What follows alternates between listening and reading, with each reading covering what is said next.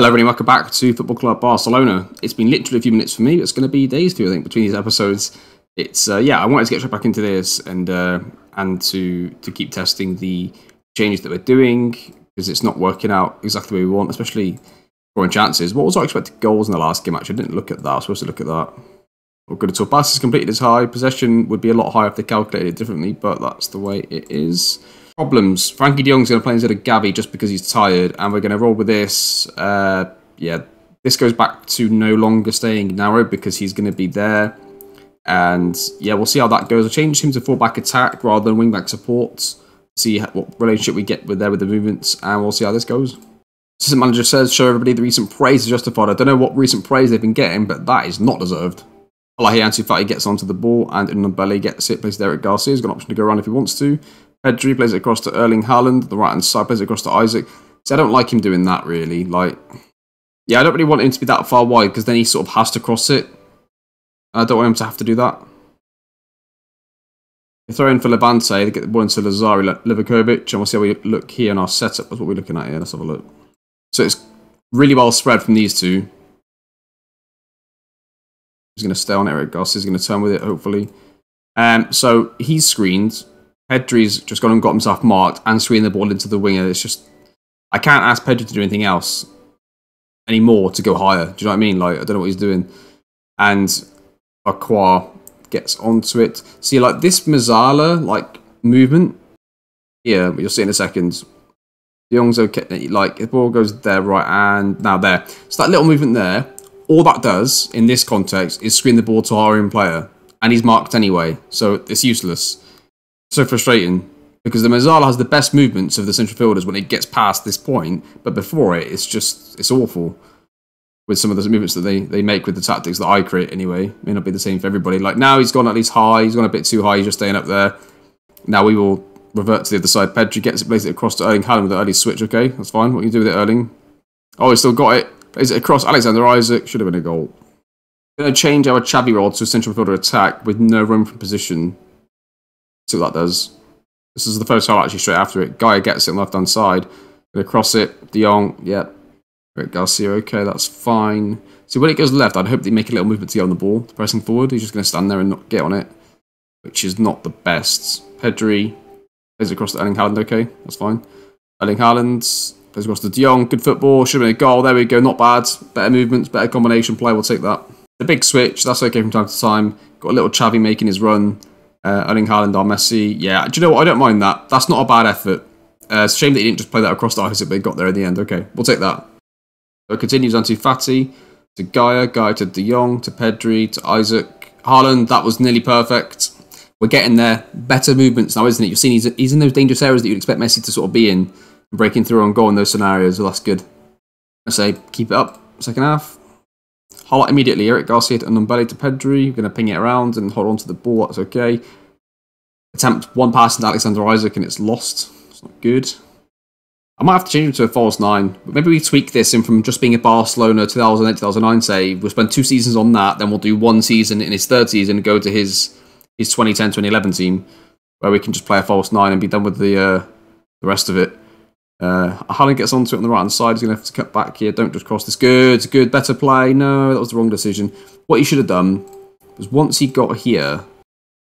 Yeah, so once he gets there, he should be going through on goal and finishing that. That's exactly the kind of area you'd see Messi get into. He's taking a touch towards goal. This player comes in and he bends it in the far corner. But instead, I think he just feels like he's getting closed off, so he then looks for a pass and just loses. Oh, no, he does then play it back, doesn't he, to a non-threatening position. So we're creating the opportunities. It's just the way that the players are taking those opportunities compared to real life is where the tactic is breaking down. And this is why when you do recreations, you've always got to tweak it to the match engine and tweak it to the game, because it's not just always as simple as it would be in real life, you know. So that's where this comes in. That's a really risky ball and unnecessary from you, Erling. And Ndombele wins it back for us, plays it to De Jong, to Isaac. Good little play. We'll take that, though. That's better. So central fielder attack is going to be the way to go on the right-hand side.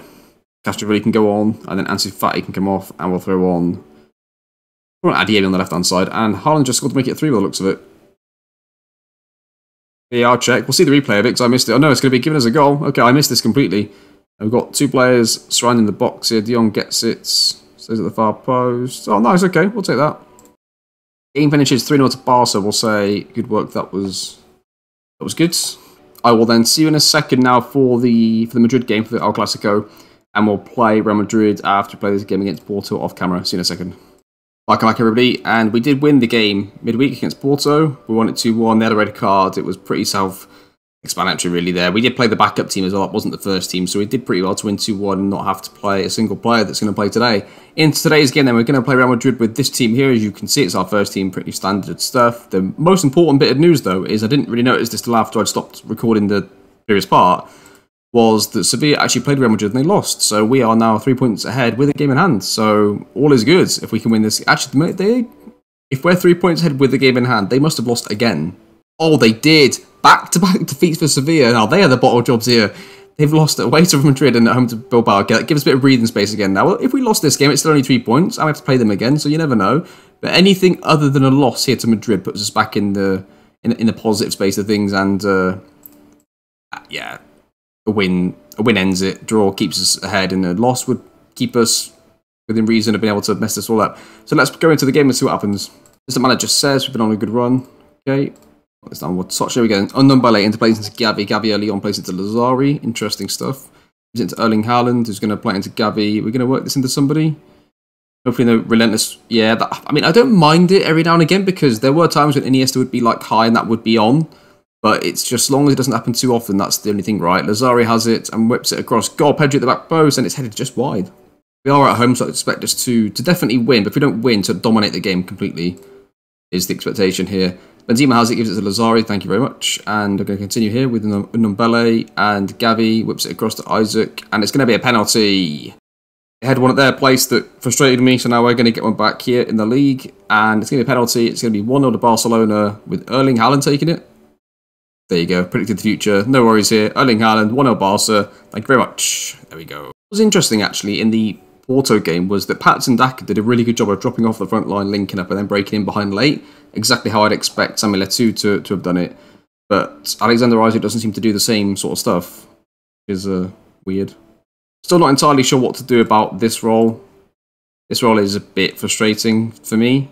And trying to get him just on the last defender slightly more would be good. Get further forward. Let's put that on Ansu Fati and see what happens with that. I want to hear Barcelona. Lazari guy will play it short. Well, Kwan, I think as long as he's not offside here, that should be a goal. Rare to see a short corner result in a goal like that these days. Is it going to stand? It might do. It's the longest check ever. It's allowed. Possession fluctuates between 56 and 58% currently in this game. Next change tactically then. What are we going to do here?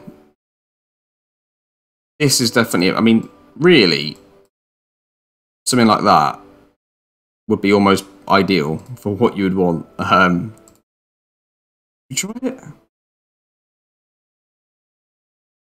That looks ridiculous. What do you reckon? Dani Alves, Abidal's going to end up in this sort of area. In possession, that's going to look quite close, if I'm being honest. Our possession is just going to be a disgrace. So, and is this the game to be doing this? Is the question. Oh, let's do it. Let's just do it. Pedri, get off the pitch. You've been terrible.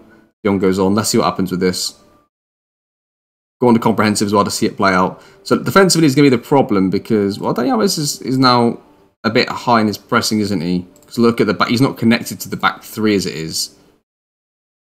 Because they're playing it like a 3 and a 1. Okay, so let's just take him back and see what happens now when we do that after this highlight concludes. It looks like a back 4 now, and he gets left alone quite a lot. So in possession, though, interesting. He needs to go a bit higher. Does Abidal? Yeah, maybe bring wide centre back attack might do the job.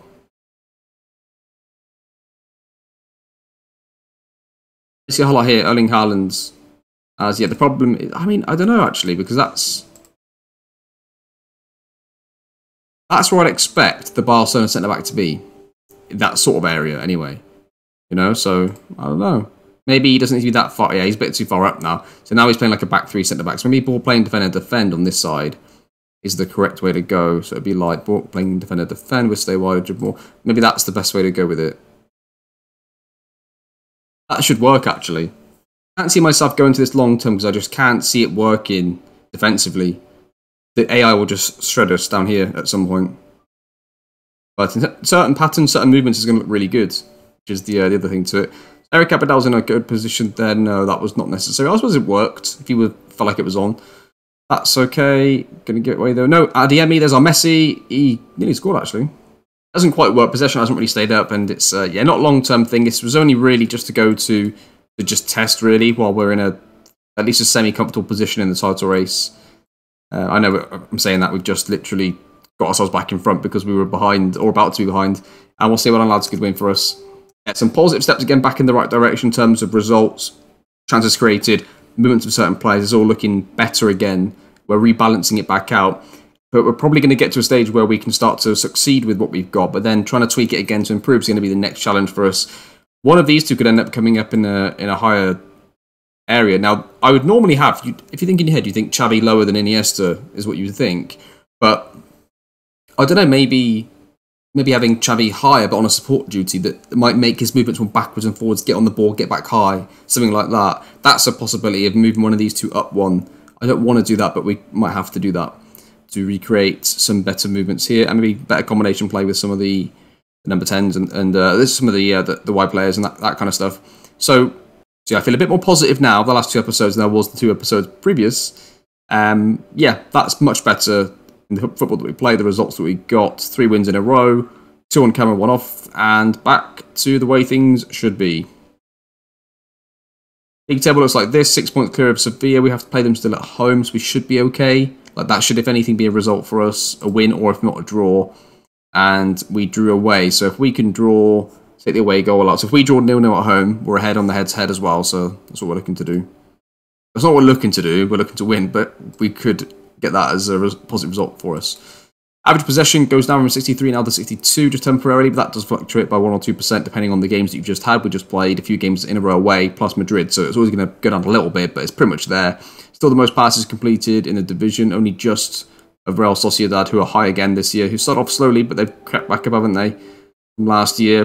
Passes for completion is at 92%. It's pretty good. Not quite at their level, but, you know, we score more goals, and we're a better team, so there is that. Next episode then, let's have a look. I was going to skip these 2 games here, but Granada are actually 6th, so that's a good game to come back for. And Villarreal away is always an interesting one. And I think then the episode after that will probably be Malaga. And I don't know, actually, maybe Porto and Malaga. I was going to skip the Porto game, but technically it is only 1 goal.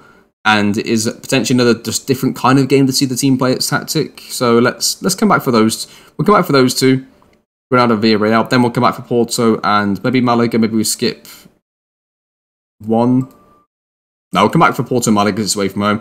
I think until we get it completely done, I don't want to miss too many games out while I'm not really changing too much, because I feel like it's good to show you when I'm tweaking something, the positive and negative effects from it, and why I'm thinking what I'm thinking. Because I might tweak something and you might go, yeah, okay, that's not as realistic as what we want for the recreation, but that works better, so I'd rather do that. And so that's why I like to do these things as well. This is to provide a blueprint for you to take and make it better. It's going to be a blueprint to get close, and then somebody else is going to add the finishing touches to it to say, one, to make it better, but 2, also to put your own spin on it, because I think it's always good for people to do that if they want to do that. But then also, as a blueprint, it's still good enough as a blueprint that it can still win as it currently is. That's also very important. It's not just a blueprint that's not going to work. It's a blueprint that works, but you can tweak it to make it slightly more realistic, but maybe less results, or you can tweak it so it's got slightly better results, but slightly less realistic, or maybe, hopefully, both. Hopefully you can do both and get both. But that's how I like to view it. Like, it's going to be close, and it's going to take the best parts of both. It's going to be close, and then you can go and destroy the match engine and the rest of it, however you like to do it, from a realism perspective or results, or ideally, like I said, both. That is going to do the episode. Hope you're enjoying the series. Thank you very much for watching, and leave a comment and leave me feedback for what you're thinking, and if you're doing it yourself, all that kind of stuff. It's always good to read things and interact with people. I'm enjoying this series, enjoying reading all your comments, and with that being said, thank you very much for watching, and I'll see you next time.